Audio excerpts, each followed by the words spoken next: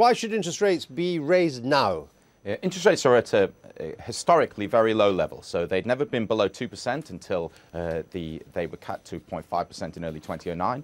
And the initial circumstances that justified that, the crisis that we were in, has now passed, and we should be seeking to normalise them back to around 2% at the earliest opportunity. Now, the Bank of England has missed previous opportunities it had to do that when growth was picking up a little bit.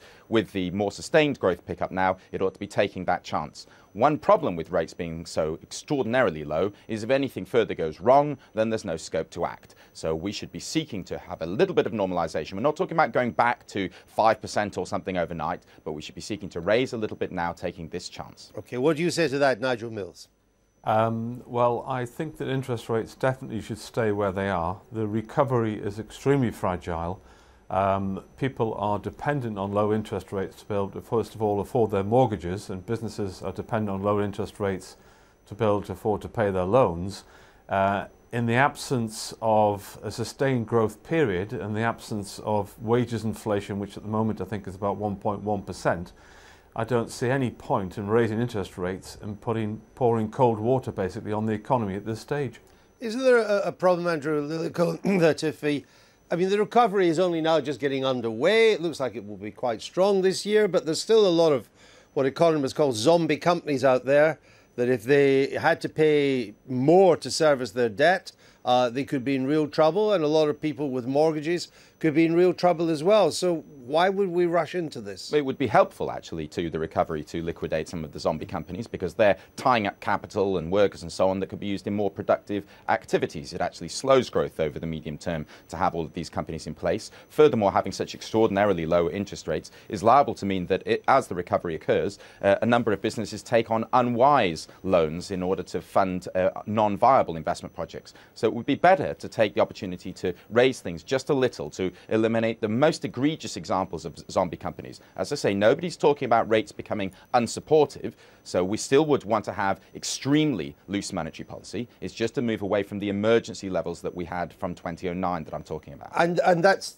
a point, is it not, Mr. Mills? The emergency is now over. We await to see the strength of the recovery, but the sense of crisis has gone both here and in the Eurozone, and 0.5% administered interest rate is a huge historical anomaly. I mean, they will have to rise, will they not? Interest rates will have to rise inevitably, yes, but a long time, hopefully, in the future. The UK economy operates not independently, but as part of a world economy. When you've got record low interest rates in America, record low interest rates in Europe, those economies are slowly recovering as well. Why on earth would you want to put the British economy at a huge disadvantage by advocating an interest rate rise now before the recovery has really taken hold and before the benefits of that recovery are felt?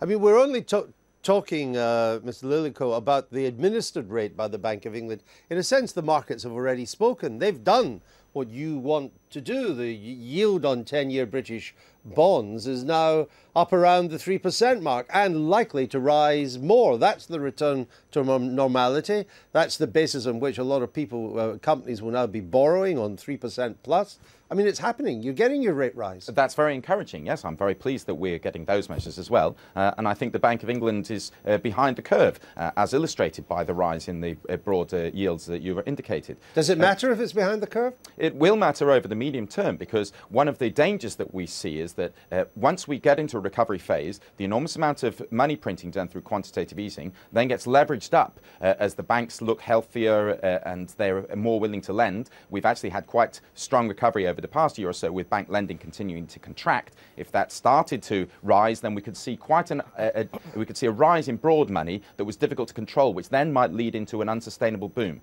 One of the key things is to act a little bit early.